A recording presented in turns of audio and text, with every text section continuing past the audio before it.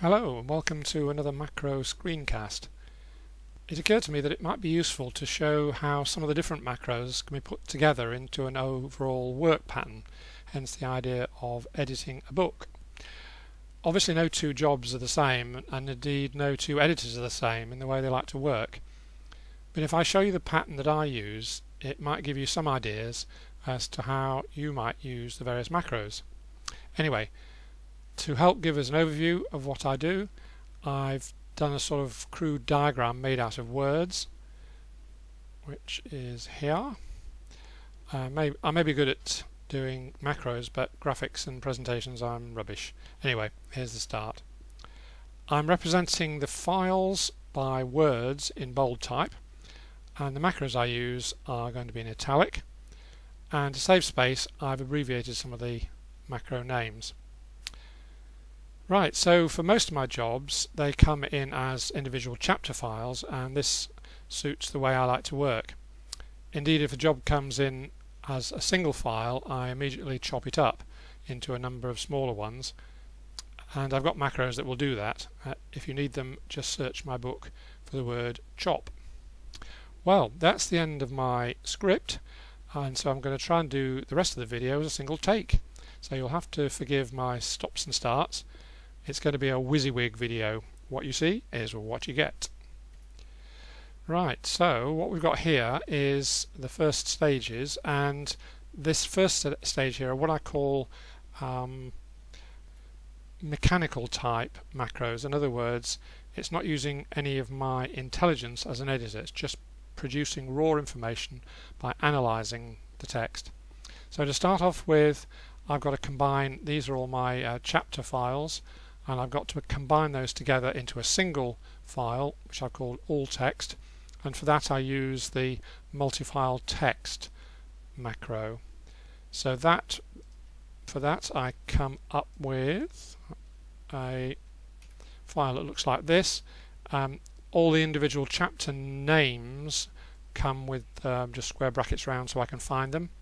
If I use instant find down, I can jump from chapter to chapter there, so I can see that it's pulled together all of the different chapters, and it hasn't just pulled in the text from the files, it's also represented the bold and the italic and one or two of the other format features.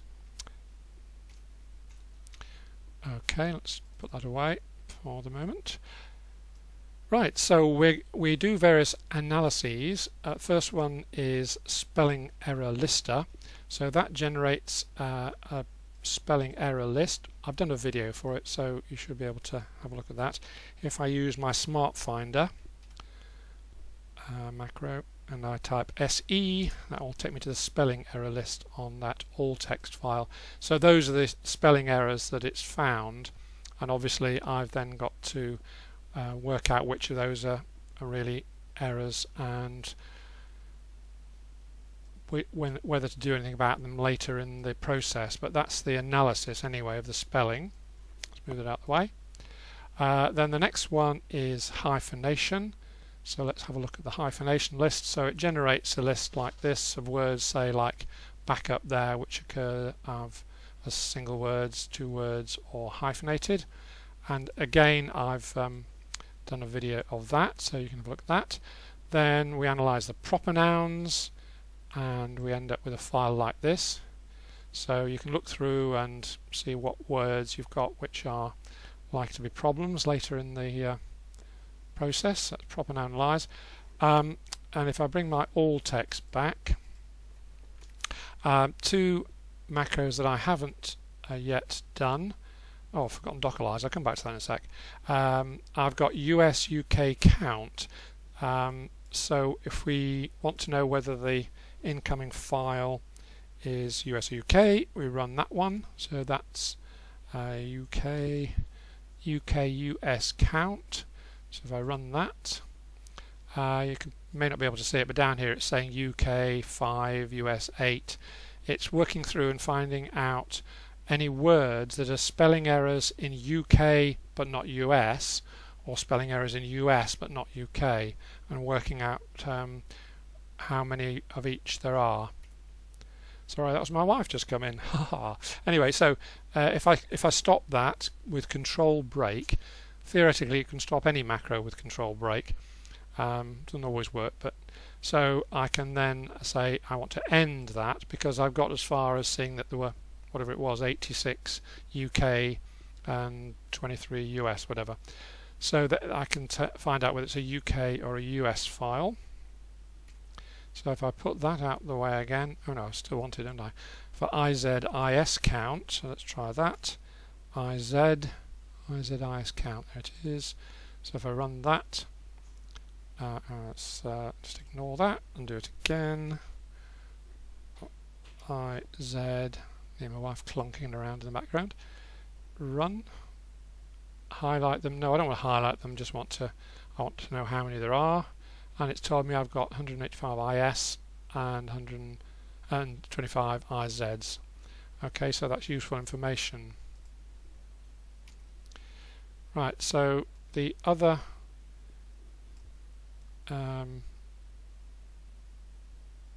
macro I use is dockerlize. Where's my dockerlize? Here we go.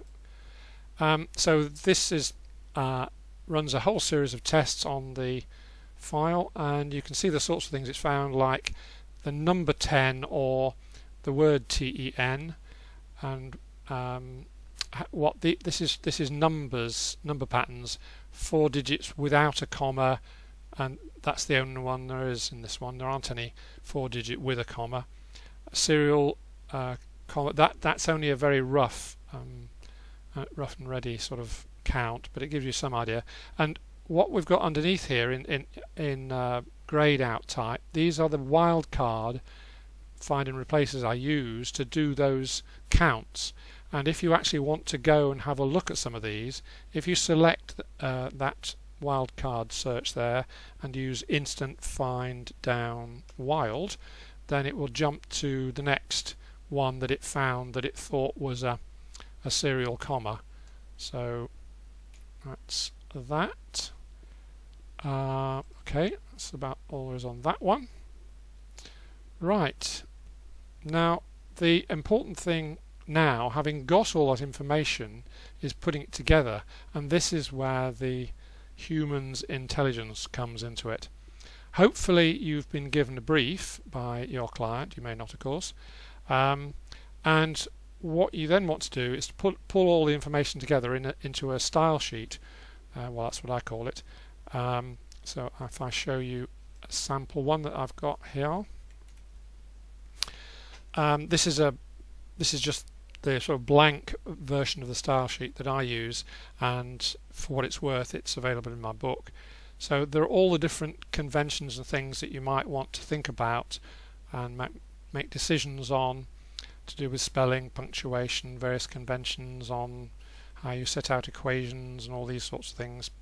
I'm technical obviously in the stuff I do. So that's the style sheet, and then below that we've got a word list, and this is actually not the dummy one, this is one that's from my last job that I put in there, just so you can see the sorts of things I end up with, certain special words, and then with the words beginning with inter and multi and nano and non and whatever, I decide which ones are going to be hyphenated and which not, and whether there are exceptions to that rule. Okay, so when we've got the decisions made about all these various things, we want to implement them, and for that I use Threadit, and so I create a Threadit list, and I've covered the sorts of things you do in a Threadit list with spelling and punctuation and some of these proper nouns that you've had to correct. I've covered that in another video, and I've got ideas for other videos I'm going to do on that. But the point now is that I take chapter 1 and I run Threadit on chapter 1, and then I read chapter 1. And as I'm doing so, I'll realise probably that some of the find and replaces I've done are not a good idea, and so I can edit those out or change them. And I also realise that there are some things I could add to the Threadit list. So when I come to chapter 2, then I've got a slightly modified Threadit list. I've put it as FR list 1, but I don't actually change the name, but it's just indicating that I'm using Threadit with a slightly modified list. And then I work through and edit the whole document chapter by chapter, gradually refining the Threadit list.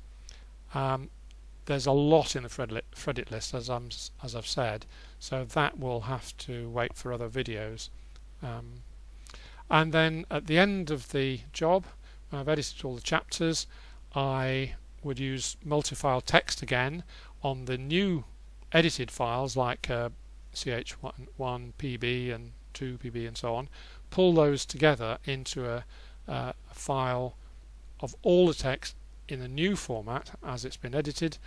Then I can run a spelling error highlighter and lister on that, and what that does is highlights any errors that I've made in doing the editing. So I might have typed in a word, a correction, but I've typed it incorrectly, so I want to pick those up, and I end up with a new file. So here we are with our new file. So this is the edited version, and then I can use find highlight down to see if any of if those spelling errors have been highlighted. So that's that. And so there's a spelling error, and this is obviously a dummy. I haven't done this really. So look, it's in chapter 3. So I will load up chapter 3. Chapter 3. There we go.